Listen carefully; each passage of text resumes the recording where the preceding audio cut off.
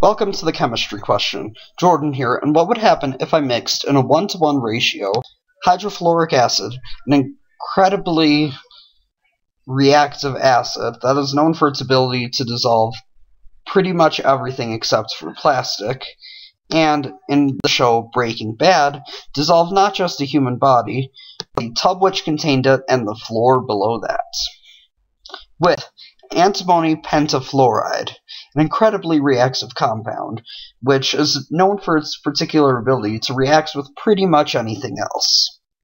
You end up with fluoroantimonic acid, an incredibly strong acid.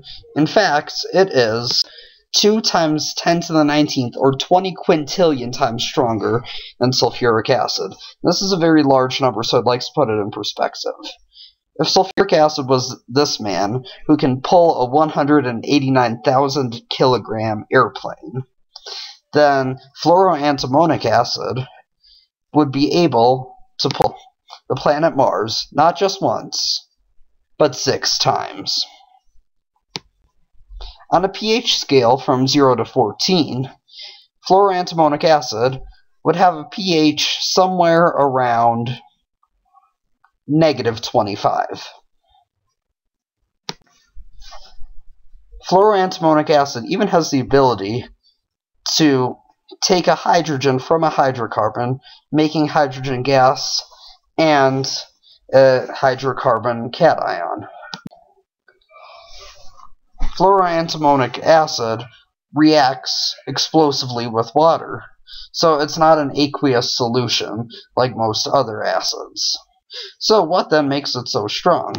Well, it turns out that the hydrogen ion is only very weakly bonded to the antimony hexafluoride anion. So you have all these protons that can pretty much just bounce around and do whatever they want.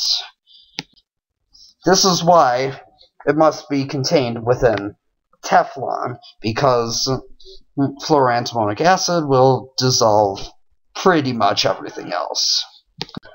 Thank you for watching the chemistry question. Leave any questions or suggestions in the comments below, and be sure to subscribe. Until next time.